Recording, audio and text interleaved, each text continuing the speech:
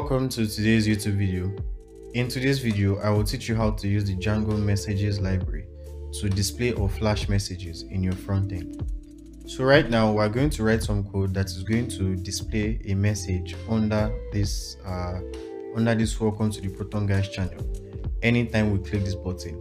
So anytime we click this button, a message is going to be displayed right here. So let's get right into it. I would like to show you the code to this front end I wrote. So this is it. It's just a very basic page. This is a h1 tag, and right under the h1 tag we have a form tag. Now inside this form there's just a button. That is the button that we can see displayed right here, and the form has a method of post. So anytime we click this button, it sends a post request to the backend.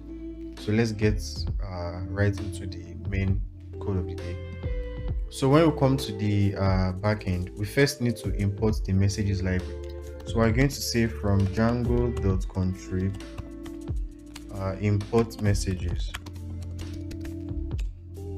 Now after importing that, we also need to import one more thing. From the top here, from django.shortcuts, we also need to import redirect. So I'm going to show you why we're going to use redirect. Here they already written earlier, if request.method is equal to post, that is, if the request that is coming in from the front end is a post request, then execute this code inside here. So we're going to say if request.method is equal to post, then we're going to say messages.success and then open parentheses. We're going to pass in request. After passing in requests, I will put a comma there, and then in quotes you type whatever message you want to display in the front end. So I am going to type subscribe to my channel, thank you. And then the next thing we need to do is we need to return redirect to the particular template, as the particular template file where we want this message to be displayed. So I'm going to say return redirect, and then what we need to pass in here is the name of the URL that will give this particular view.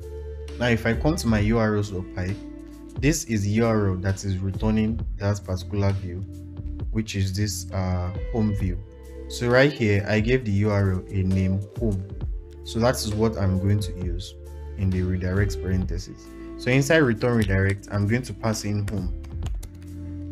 So let's just save this. Now after doing this, we now actually need to go to the template where we want this message to be displayed and write some code that is going to actually grab this message and display it. So what we're going to do right here is we're going to write a conditional and say if messages, that is if any message is coming in. So we need to put an end if right here. Don't forget, anytime you create an if block in a template in Django, don't forget to close the block. So after doing that, we also now need to create a for loop and say for message in messages, and then of course we need to close the for loop block. So we're going to say end for. So after passing in this, we're now going to create a h1 tag, and then inside here we're going to pass in message rather. So in the for loop, we're looping through any message that's coming in, and then for every message that's coming in, we want it to be displayed in this h1 tag. So let's put some br tags right here to put enough space. So that is right about all the code you need to write for us to actually use the Django messages library to display message in our front end. And this is all the code we need to write on the back end. So if we now come back to this templates file and reload, anytime I click this continue button, you can see subscribe to my channel, thank you, has been displayed on this same page. Now let's refresh and try that again. Let's hit continue. So it has been displayed on the front end from the back end. So thank you for watching my video, guys. If you like seeing content like this, please don't forget to like, share and subscribe, and come back for more videos. Stay tuned for more. Thank you for watching.